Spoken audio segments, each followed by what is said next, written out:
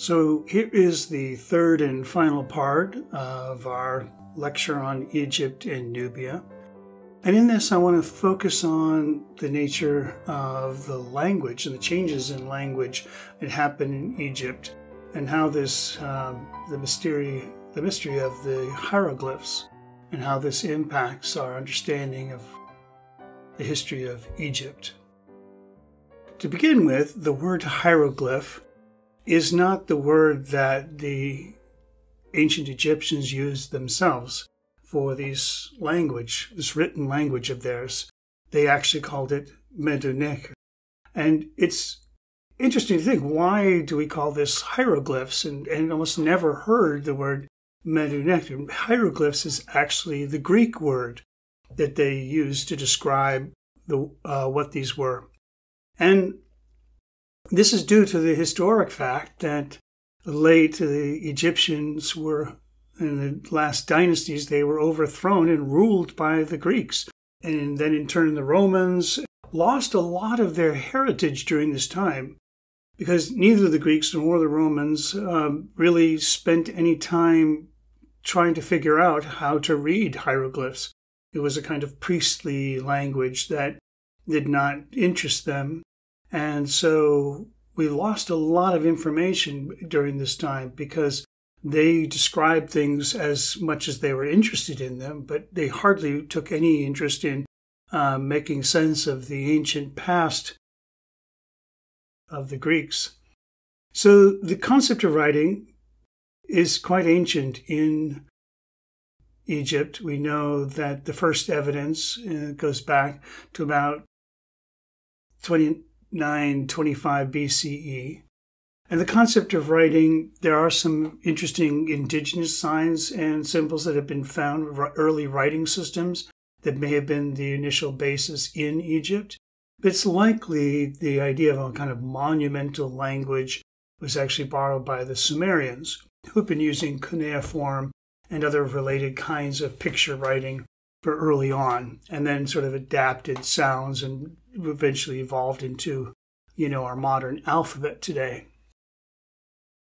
The system of writing was very conservative. Like the artwork in Egypt, it was a way in which they gained control over the meanings of their lives and how they communicated them to the people, and the way they believed they were really communicating back to the ancestors. So maintaining a very consistent language was a big part of the way in which it was structured. And so all the way until about the 4th century AD, when it was finally supplanted by an early version of Coptic. So there were about 700 signs that were used for about 2,000 years. By the 5th century BCE, Demotic script was used as sort of the business and early language. And it was sort of one of these, ways in which simpler, more language, with need to everyday kind of language began to sort of undermine the need to use this sort of more archaic form of hieroglyphs. So let's look at the sort of history of language in ancient Egypt. You can see the early writing began as official monumental texts, which slowly, over the centuries, evolved into what's called Old Egyptian. And Old Egyptian sort of expanded into sort of religious texts. And toward the end of the Old Kingdom, we have this sort of interphase with this new Middle Egyptian emerged. Originally sort of as everyday texts, a kind of everyday common language, which then slowly shifted into official monumental texts, and then into religious texts, and into literary texts. You see this kind of progression as a kind of writing begins as something as everyday writing, and then slowly starts to impact other parts of official as it becomes more and more sort of established. Moving into now the New Kingdom here. Now into the late Middle Kingdom, we have then New Egyptian, Neo-Middle Egyptian, Archaic Demotic, again beginning as sort of everyday texts, and then eventually Demotic sort of taking over and becoming the language until it is completely supplanted by Coptic, which becomes when the Byzantine emperors come in. So the Ptolemaic period was this period when the Greeks came in, and Ptolemy, who took over from Alexander the Great, really rules over Egypt during this time. And in this very key period of transformation from self-rule to being part of a larger empire, a very unique document was created and carved in stone. This is what's now called the Rosetta Stone. And its history is really very important because it not only was sort of a key pivotal moment in that transformation from Neo-Middle Egyptian to Demotic, it was a part of the last of kind of connecting the legacy of Egyptian, and it provided a tool to translate what was happened for many, many, many centuries before. So, the Rosetta Stone. What is the Rosetta Stone? It begins when Alexander the Great invaded Egypt in 332 BCE, and Alexander the Great dies soon after he's done this massive campaign to unify most of the ancient world. And there's a big struggle out of that. Ptolemy takes over Egypt, and initially they were very much trying to keep a distance to themselves and those people they ruled. They found the Egyptians' need for gods and to proclaim a pharaoh a god, a rather awkward and strange idea, full of hubris, the thing that the Greeks were very sort of opposed to.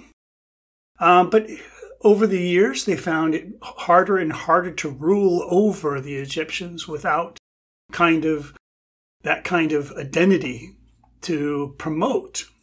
And so the Rosetta Stone is actually a document which puts forth in 3 different languages this idea that Ptolemy V, Epiphanes, is going to be worshipped like a deity. And this was this decree that was dated March 27th, 196 BCE. And it's in this time that this was created, and there was a number of these stelas, these stones carved, and it was carved in 3 languages. It had to be in 3 languages. One was in the language of the gods, the hieroglyphs, or Medu-Neter. Next, it was written in the more common everyday language, Demotic. And then the last one, it was written in Greek. Now, this is very important because it was the Greeks who ruled over them, and in the Greek it says, oh, and by the way, we have written this in this one text in 3 different languages. Now, Greek was well known to people, and it was because it was written in these 3 languages that they were able to not only have the earliest access to Coptic, but they were eventually able to figure out the words and language behind the hieroglyphs. So if you look at this, the stone was discovered after centuries of foreign rule when Napoleon's army captures Egypt. And it was a French soldier who discovered this stone at El Rashid, which the English called Rosetta. And that's why it gets its name, is not from the French, but from the English capture of the region. We'll talk a bit more about that. Let's look at the stone itself. You can see what's left is only a small portion of it. The vast majority of the upper part of the stone is missing, which was where the majority of the hieroglyphs were. But there was enough hieroglyphs there. There was almost all of the Demotic there, and almost entirely the bottom text in Greek. And so with that, it was able to be a very important tool for translation. Now, as soon as they discovered this stone, it was brought to the attention of the people, and Napoleon's had scientists with him who were studying these. They knew this was an extraordinary find, and they tried to hide it, but they also used the stone as a printing press. The words were engraved into the stone, so they covered the stone with ink, and then they pressed paper over the stone and were able to make several copies of the stone, which they quickly secretly hid in a number of different couriers, and they sped out of Egypt with those because they knew the English were on their way and they were going to overthrow the French army. And eventually the French army surrendered to the British in 1801. And with that, the stone was eventually uncovered and brought to the British Museum, where it stayed there for quite some time. Painted on the bottom of the stone are the words "Captured in Egypt by the British Army, 1801." And on the other end, presented by King George III to the British Museum. And it's still there. And at the time H. Turner, Major General, made this proclamation, "It's deposited in the British Museum, where I trust it will long remain a most valuable relic of antiquity, a proud trophy of the arms of Britain, not plundered by defenseless inhabitants, but honorably acquired by the fortune of war." So there he's sort of saying it was sort of underhanded of the French to take it from the natives, and they're sort of capturing it from the French is more noble in some way. Anyways, whatever their argument was, they've made no pains about keeping it and no interest in returning it to Egypt at all. And it was for a long time a mystery about how to decipher this. It was not immediately up, even though they had the Greek text there. There was perceptions about the hieroglyphics that made it difficult for people to figure out how they actually worked. They thought the hieroglyphics was a picture language, like Chinese, where each picture had a kind of symbolic meaning. And to a certain extent, that was true, because that was sort of the perception the Greeks had of the language. But in fact, it was actually, again, a kind of alphabet. By deciphering the cartouches, these special little parts that were, featured in the language where names were written, you could tell that from a cartouche, this sort of little circular form that indicated this is a proper name, that was from figuring that out, they were able to start to understand the sounds of the language and begin to start to key the way in which it directly related from the Greek and the Coptic into the hieroglyphic. And the man who did this was not English. It was actually a Frenchman, Champollion, in 1822, and he was greatly celebrated for his discovery. And it was very important. You see this picture here. He's this guy in the center of the painting with his big red beard. Here he is, this great heroic man who's brought ancient Egypt into this, the idea of the ancient Egypt into the Western world. And it was a very important discovery, not just in a kind of scientific, intellectual way, but it was also a kind of political, symbolic gesture that kind of linked the world of Egypt to the world of France. It's like, why would they be so captivated by this world of ancient Egypt? And why was it so important to have translated this, that they would kind of battle the English for this and secret it away in the way they did? And it has largely to do with this concept of nation that the French and English had at this time, that there was a kind of continuity that they wanted to establish, a kind of prehistory that descended back through the centuries, and that by sort of owning this Egyptian heritage, by sort of claiming this Egyptian identity and this history as their own, they would somehow link their own nation to this undying, eternal Western civilization. That was really what it was all about, a kind of symbolic connection. And a lot of different cultures have done this. One is most common is this idea of, quote, Cleopatra's Needle, which rests in France. There's also, these are obelisks that were abducted from different parts of Egypt. The one that you see here is actually from in Paris. This is an obelisk that actually comes from the New Kingdom. It has nothing to do with Cleopatra. It's much older than that. And yet we sort of create this mythology. And of course, this idea that somehow conquering Egypt and bringing it into the heart of Paris is somehow creating that sort of mythic link to this ancient dynastic rule that goes back to the dawn of time. Okay?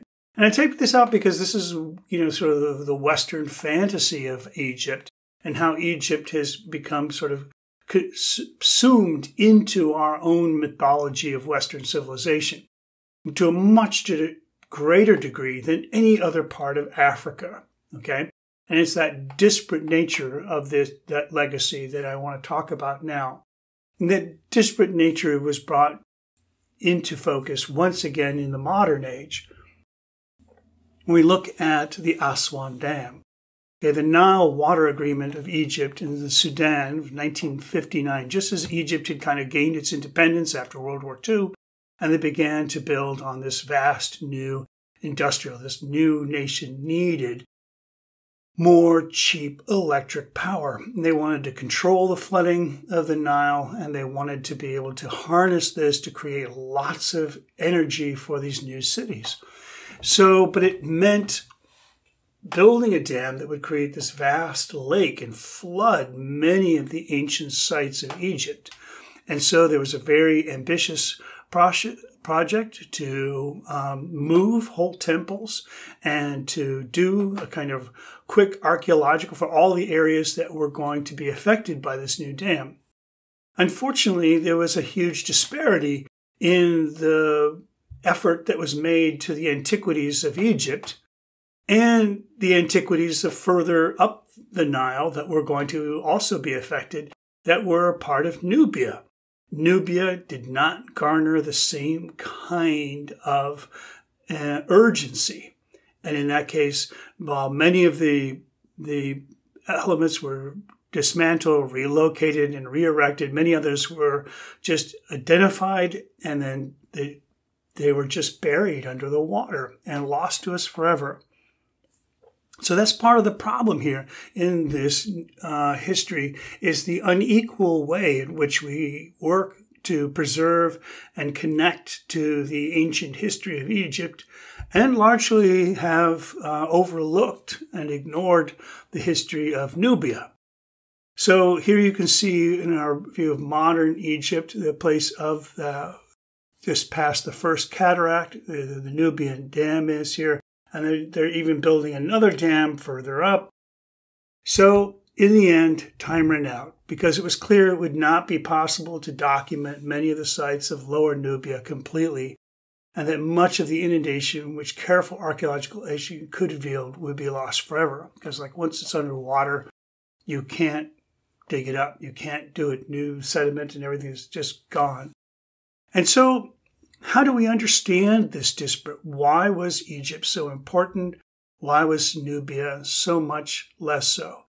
And part of that is that we sort of adopted the attitude of the ancient kingdom of the Egyptians, that Nubians were somehow lesser people, less worthy, and the Egyptians, through their own iconography and hubris, were the ones that sort of assigned themselves a more superior role. Part of it is that Egypt had a written language, Nubia did not. And then we had a kind of urgency to connect to this ancient history that was connected to the Bible and many other important documents in the West. And so Egypt is and was a part of that idea, this way in which we value one piece of information and value another piece of information much less so. And so to talk about this, I wanted to introduce you to Edward Said, who wrote a very important book back in 1979, where he called Orientalism. And in it, he was talking about the way in which the West, the Orient, talks about the East. The West is the Occident, talks about the East, the Orient. So what is the Orient? What is the Occident? What is the West? What is the East? How do we define these terms? What do they mean? Do they actually relate to anything in particular? And I think what Said pointed out was there was this sort of way in which we define the West as being in opposition to the East. And that there was this division that was made in our mind that somehow Egypt belonged in the world of the Occident, the West, and that it was important to sort of include it in our expanding pantheon of our own identity, and yet somehow then create this artificial barrier that kept Nubia and everything further to the south and also further to the east as somehow being more foreign, less worthy of our attention. And this is sort of this ethnic division that was really pretty arbitrary. And that Orientalism sort of draws out this idea that there are these sort of regions of the world that we privilege and there are parts of the world that we ignore. That there are parts or we denigrate to say that it's just different than us or opposite from us. And this is these sort of assertions, the way we self-identify. Because it's not really about the Orient. Ultimately, it's more about us and how we define ourselves than it is about the people who we think are not us. And this is a very important idea in Orientalism. He said, I've begun with the assumption that the Orient is not an inert fact of nature. It is not merely there. Just as the Occident, the West, itself is not just there either, right? There is no real place that these things are describing. What they're describing are ideas that people in one culture have for the other, and that they say is a way of kind of defining themselves. And I think this is still important to us because, as he says, if it is true that no production of knowledge in the human sciences can ever ignore or disclaim its author's involvement as a human subject in its own circumstances, then it must also be true that for a European or an American studying the Orient, there can be no disclaiming the main circumstances of his actuality, that he comes up against the Orient as a European or an American first, and as an individual second. And to be a European and an American in such a situation is by no means an inert fact. So what does this mean? It means that I, a non-African, an American coming to study African art, this is a fact. It is a part of the knowledge, and I have to acknowledge that I am not a part of the culture that I am speaking about. And I don't pretend or profess to speak for them. I'm merely, from my perspective, doing the best I can to explain what I know, given the circumstances. Needless to say, this is something that we all have to be very aware of, is these prejudices that we might carry with us as we go forward. So now let's move on to the review quiz. To begin with, this covers all three of our lecture sections. How is Central Saharan rock art similar to early dynastic Egyptian art? How did art in the New Kingdom differ from the preceding dynasties? How is the relationship between Egypt and Nubia characterized in early dynastic art? Why was the Rosetta Stone important to understanding Egyptian dynastic history? Why were the archaeological fates of Egypt and Nubia so different?